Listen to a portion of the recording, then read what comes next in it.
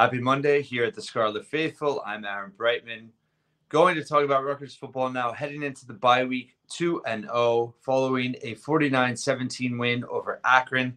Saturday, SHI Stadium. I had a rapid reaction, as well as Sunday night came out with my Big Ten Week 2 review, Week 3 preview, and covered a little bit there in terms of where I thought Rutgers was at, but wanted to expand my thoughts in this episode. And overall, I think the bottom line is they've taken care of business. It's not a perfect team. They've shown some concerns in certain areas. I think they've shown some progress in certain areas. And at the end of the day, when they were challenged, although against two not great teams and not challenged severely, Rutgers responded. And I think that's what you want to see. And I think you saw them wear both of those teams down. Now, whether that can be a trend, of course, we did see Rutgers wear some teams down in the Big Ten last season, as well as Miami, Virginia Tech. So I think there's no reason to think that just because it came against Howard and Akron, that isn't necessarily not going to be the identity of Rutgers once again. And most notably, Kyle Monangai is the guy that looks even better this year and is the ringleader of wearing teams down. And the fact that he had such explosiveness on Saturday, Steve Politi throwing Rutgers fans a olive branch by unofficially launching the Heisman campaign for Monangai. Again, I would just go back to, and I mentioned this in my Big Ten review, it's too early to really know. We won't know. We will know so much more about this Rutgers team following their trip to Blacksburg against Virginia Tech in 2 weeks than we know yet. And there's a lot of hopes. There's certainly reasons for optimism. I thought the offensive line, the stability there, the amount of snaps that this team has gotten at the offensive line in terms of their consistency. Once again, on Saturday, the starters really getting the bulk of the snaps, having Tyler Needham at right tackle. I mean, he's graded out as the best tackle in college football so far, which is phenomenal. He had a really high grade, 91.7 on Saturday. Aside from Needham, every other starter played 62 snaps alongside him. Tyler Needham on the right tackle, Kobe Asamoah right guard, Gus Olinkas center, Brian Felter left guard, Holland Pierce left tackle. That is something in terms of all of the starters, except actually for Needham, who only played 50 snaps out of the 63 the starters did in week 1. That is a lot of stability, and you're seeing progress. And they haven't been perfect, right? I mean, there was a couple of short runs that got stopped on in week 1. There was a little bit of, one thing I failed to mention about reaction, Kalik Menace's interception. He had a lot of pressure on him. He got hit. So there were some breakdowns, in terms of the run game a little bit in that first half. But overall, I think the offensive line, how you see them performing together as a unit, their cohesiveness, their ability to wear inferior opponents down, right? I mean, I know that's what they're supposed to do, but they're doing it. So that's a positive. Now, can they go into Blacksburg and do that against the Hokies? That's a whole different story. But I think we saw how they performed last year against Big Ten competition, Virginia Tech, Miami. And I think this group is better. It's year 2 of Coach Flats, and you're seeing his imprint on this unit. And it's really exciting to see Monangai the way he's running and to see the offensive line and what they've been able to build on since last year. You've had some flashes at wide receiver. I still think it's still an unproven group. I mean, Dymere Miller has been the most consistent. He's the one that we were expecting to be the top receiver. He's essentially filled that slot role. Christian Dremel has been pretty much obsolete in the past game. The first 2 weeks, 9 receivers have a catch. He's not one of them. So that's interesting, right? He has been the punt returner. He's been out there a little bit. But yeah, Chris Long step up. Obviously, that deep ball, I wanted to talk about Ethan Kalik-Manis and Chris Long on that deep ball. And the importance of putting that on film now for Virginia Tech having to prepare for Rutgers to be able to throw the ball downfield. That's not something they had to prepare for last year. And another thought or comment, by the way, someone gave me a little bit of flack after the rapid reaction that I, slammed Gavin Wimsatt for saying that, he couldn't throw the deep ball and it's easy to kick him while he's down. I took a lot of heat last year for defending and believing in Gavin Wimsatt the entire season because I thought he had potential to really become a good quarterback. And unfortunately, he wasn't able to put it together at Rutgers, right? And we don't need to lament what happened at Kentucky on Saturday. He had an interception. He had some good runs coming in in a backup role. But the bottom line is Rutgers did not have the short, intermediate, or long passing in terms of accuracy, in terms of ability last season with Wimsatt at quarterback that they now have with Callie McManus. And that's just fact. And if I don't say that, then that's bad on me, right? That's not knocking Wimsatt. That's pointing out an obvious, in my opinion, improvement for this offense. So that's where I'm coming from there. And I just think Rutgers opening things up a little bit. I thought it was going to be 3 scoops of vanilla. I think it was maybe 2 scoops of vanilla, maybe some cherry vanilla thrown in. There was some, passing thrown in that second half. And as Shiano noted in week 1, they had a few deep play calls scheduled that didn't work out just based on coverages. But 3 of 7 on 15-plus yard passes on Saturday. Still need improvement on that, right? But I think in 2 weeks now, Callie McManus was 15 of 20 in short to intermediate passes in week 1. And he was 11 of 16 in week 2. So you're talking about 26 of 36 through 2 weeks. And that is right at 70%. That's pretty good. It's not elite, but that is a major improvement from last season. And if you could just be close to 50% on deep balls, it's going to go a long way. And again, Callie McManus struggled at times against Akron. I was surprised. I don't know if he was tight. I don't know if he was forcing things. But, he didn't go through his progressions very well in that first half. He was definitely maybe this isn't the most eloquent way to say it, but he was like jumping the gun. Like he was just looking to get the ball out of the pocket, out of his hands, and into a receiver. And he started 5 of 12. He got picked off once. He almost got picked off, I believe, a second time, or at least there was some questionable throws at times. He was thrown into coverage. And I don't know if it was just a lack of patience, whatever. But he certainly gained confidence and gained command in that second half. And that's encouraging. So I think the biggest thing with this Rutgers team as a whole is expectations are so high from many fans. I think maybe the expectation for where they would be through 2 weeks in terms of how they, I said this a lot last year, talking about predicting them to be 6-6 last year. But when you predict them to go 6-6, it's hard for all the fans to understand what that 6-6 looks like. That isn't it's an up and down path, right? You're going to have moments where you think this team doesn't look very good. And even though this team has a higher ceiling, I believe, and pretty much everybody believes, than 6-6, and it would be a disappointment if they didn't go better than 6-6 this year. That doesn't mean they're not going to have moments where they still have some concern or they don't look great, right? And I know some have said they're concerned about the slow starts against Howard, against Akron. I mean, I think that's been pretty much the case for a lot of teams in college football the first 2 weeks. And that's part of what I'm saying in terms of we really don't know yet, You can't afford a slow start in Blacksburg, no doubt, right? You can't fall behind Virginia Tech 14-0 and feel good about it. But at the same time, there's been a lot of bigger programs that have struggled against subpar competition and haven't blown the doors off by any match, imagine.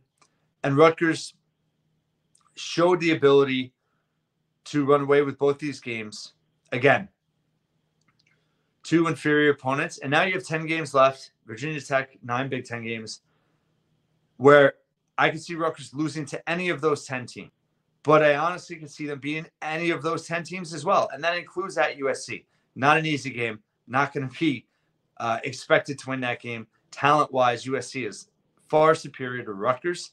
But I think what Rutgers has going for it is Rutgers' identity, which is if they're going to beat teams in the Big Ten and Virginia Tech, it's going to be because they're going to be a more physical team. It's because they're going to limit their mistakes, and it's because they have Kyle Monungai running it down their throats in the fourth quarter. And part of that could be more effective now is because you have Ethan Kaliakmanis capable of completing passes downfield. And now you have Virginia Tech. They have a night game at Old Dominion next week. And then they're going to have to come back, and they're going to have to prepare for a Rutgers offense in a different way than they did last year. Now, I think Virginia Tech has had this game circled for a long time. Brent Fry, disappointing loss at Vandy.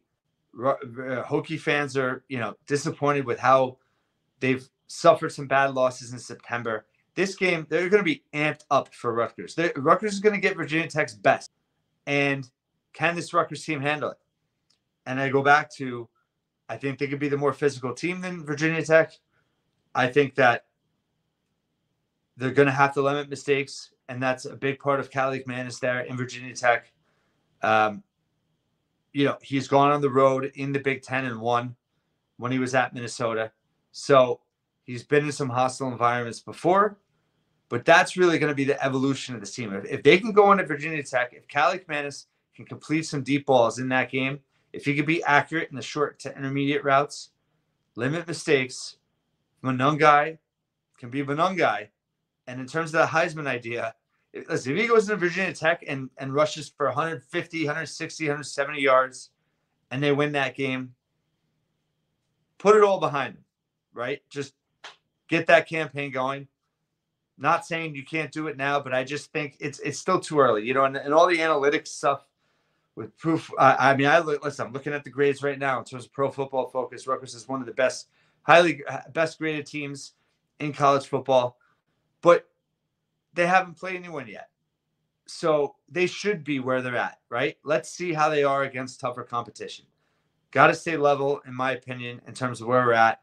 I think a lot of encouraging signs, but there's certainly a road ahead where they have to still prove it, right? And I think that just kind of going back to what I said about wide receiver depth, it's still a little bit unproven. You've had guys show signs.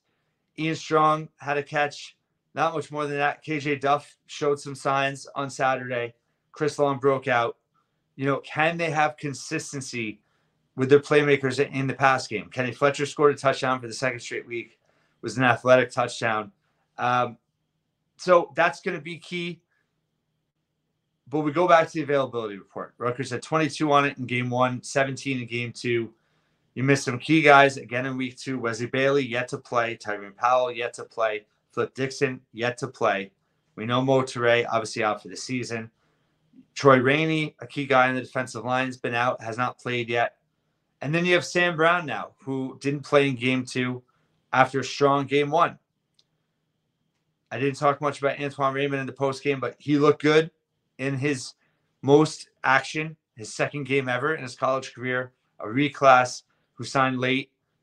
Kind of amazing that 9 months later, he's making an impact for Rutgers. So his role is going to be huge if Sam Brown isn't available in Virginia Tech. Although you'll get, a healthy dose of Kyle Monungai, who should be bubble wrapped, by the way, for these next 2 weeks, please. But in terms of Rutgers, on the defensive side, the run defense has been okay. And statistically, the run defense hasn't graded out great. It was fine in week 1, 74. It was just a 65.1% against Pro Football Focus, which just, is a kind of mid. And they've given up some big plays, and I think this isn't to be a criticism of the linebackers, but you lose so much without Deion Jennings from last year, Mo Toure out for the year, Tyrone Powell hasn't played. The guys that they have, the rotation, I think they're fine, but they're going to have to make strides here. And that's why the bye week is so key in terms of applying lessons learned through the first 2 weeks. And you're going into a hostile environment in 2 weeks now. And situational awareness, the ability to read the offense, to make split decisions, not just to make plays, but to be able to identify what's going on and to make correct decisions and then be able to physically pull it off. That's a nuance there. That's not, I think it's taken for granted.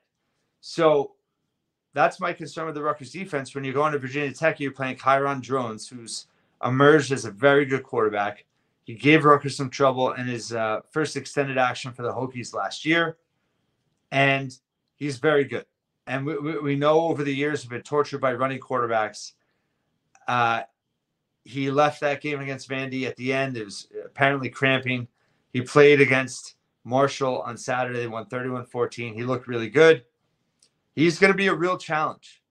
And the run defense of Rutgers, obviously pass defense too, right? Kyron Jones can throw the rock. But you have a lot more confidence, I think, in the secondary. It's a veteran group, and you've seen Eric Rogers step up so far. Kosh Sanders has splashed at times. And hopefully Flip Dixon's back. Tyree Powell, we'll see. But Wesley Bailey, that defensive line, they got more pressure on Saturday. The pass rush grade was much higher in week 2, 86.5, which is very good. Coverage, by the way, both games have been over an 80. That's really solid. And the defense overall has gotten over an 80 grade in both games too. So offense as well. Rutgers is grading really high. But as I said, the competition is going to ramp up now. And these next 10 games, I mean, you could see them. They're not going to go 10-0. They're not going to go 0-10. But they could win or lose any of these remaining games now. And it starts at Virginia Tech. And this bye week, I think, is in really good position for the state of this team. Obviously, it's a veteran team, but you have a lot of guys that you're having to develop now because of key spots being injured. So we're not going to know going into Virginia Tech who's going to be available, who's not. And I think the defense is really, I think they certainly have the talent without the key guys that they have to be good. But that's a key spot to go into in a hostile environment to be able to step up and really ramp it up. So I think this extra week of prep time is huge and a very good thing for this program. Overall, I think there's a lot more to come in terms of where this team can go. But if you're talking about a special season, if you're talking about, I think listen, 8-4 would be very good, and I'd be thrilled. But I think special season starts at 9 wins. If you want to have a special season, if you believe this could be a special season, nothing has happened so far to make you believe that can't happen. You could be critical that they haven't been perfect, and are there red flags showing? Are they not going to be able to generate enough pressure on the defensive line? Is their run defense not going to be as stout? Are they going to have trouble wearing teams down offensively when the competition rises? Those are concerns. I don't think any of them are red flags. And I think the biggest concern, of course, is injuries and availability. And, Shiano he didn't really hint. He said in the postgame, we might have 1 or 2 more injuries now. He didn't say it exactly that way, but that's what he inferred. So always a concern. And for a team that you want to see take a huge step forward this year, that is going to be on the front of our minds all season and was always kind of a major concern in terms of what could derail this season. The number one reason this season could get derailed is injuries. And you have a lot of key guys playing well, but you're still missing some key guys. So we'll see what happens through this bye week. But I think developmental-wise, the guys that have stepped up, you have a lot of young players on defense. You have an opportunity for the offensive line to get some reps and really continue that step forward for that group. Wide receivers still hashing it out. Running back situation behind Monungai, we don't know. And Kyle McMahon is just going to get more and more reps and continue to build some confidence. But he's got to start the game, obviously, in Blacksburg with a lot more confidence in the beginning. a lot more poise. But at the end of the day, he's still shown a lot, I think. And he's not a top 5 quarterback in the Big Ten. But is he a top half? Is he a middle of the pack quarterback? I think he is. I think he's shown that he can be. And if he is, again, going back to last year, major progress. And all that, what that's going to mean in Big Ten play when the grind starts with Monungai, with this offensive line. If you have a quarterback that complete passes down the field, Rutgers is going to be harder to beat down the stretch. The defense just has to be good. They don't have to be elite for Rutgers to win more games this year. I believe that. So that's why my confidence remains high. This can be a better season. Overall, 2-0. Lot to look forward to still. Things are really going to ramp up here at the end of September. And I'll have plenty of coverage this week. I'll have another football podcast at least at one point of David Anderson on, and who knows what else will come up or what I think of. I'll have a Hoops recruiting podcast out there. I have a lot of key visitors in the next month, counting last week, and then the couple games coming ahead. And then also, if you don't subscribe or check out my YouTube channel, if you're listening to this on Apple or Spotify, thank you. But I'm also putting out a lot of content on my YouTube channel in terms of, I put out Shiano's press conferences every one. I had a highlight reel of every score for Rutgers in the wins over Howard and Akron. I have highlight videos there. I have a video that just came out in terms of that big pass, Calich-Manis to Long, and all the reasons that benefited Rutgers, multiple reasons. I get into that a little bit. And then also I'm going to have, I'll have something coming out by Kyle Monungai. I think I'm going to profile all his big runs so far this season. So I'll have video content coming out throughout the year, also with Hoops too.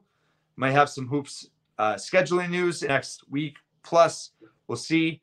But I'll have plenty on that. When that happens, getting close to practice starting for Rutgers men's basketball. Olympic sports are in full swing. Women's soccer's now won 3 games in a row, non-conference play, entering Big Ten play. They had a big 2-0 win over NC State on Sunday. Allie Post both goals. Riley Tiernan had 2 assists. Field hockey lost a tough one against UConn. They host St. Joe soon. Volleyball had a straight set win over Louisiana Tech.